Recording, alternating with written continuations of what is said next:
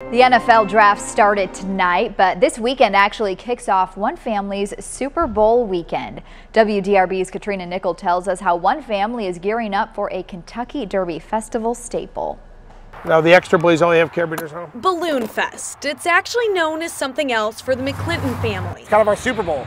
It's where the leader of the family pack, Scott, says their family hot air balloon business idea was born when he was just a kid heading to the festival with his dad. My dad's company was one of the original sponsors of the Balloon Derby Festival balloon. Years later, after graduating college, starting a job at a steel company, and then getting an out of said job, he had the chance to open Skycab Balloons. That was an interesting conversation when I went home, told my wife that I was leaving the steel company to have a balloon company. Now Skycab Balloons will be providing 5 of the 7 balloons during this weekend's BalloonFest, 3 of them flown by McClintons. It's an event Scott's oldest son, Matt, literally only ever knew during Derby season. I didn't even know there was a horse race, honestly. I thought it was just the balloon event. Matt and his brother, who's coming from out of town, will be competing in the race, while their dad, the 1998 balloon race champ, will be leading the pack.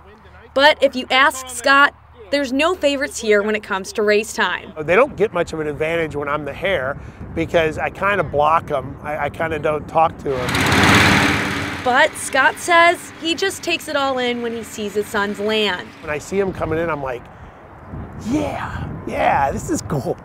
And enjoys being a celebrity for the days leading up to BalloonFest.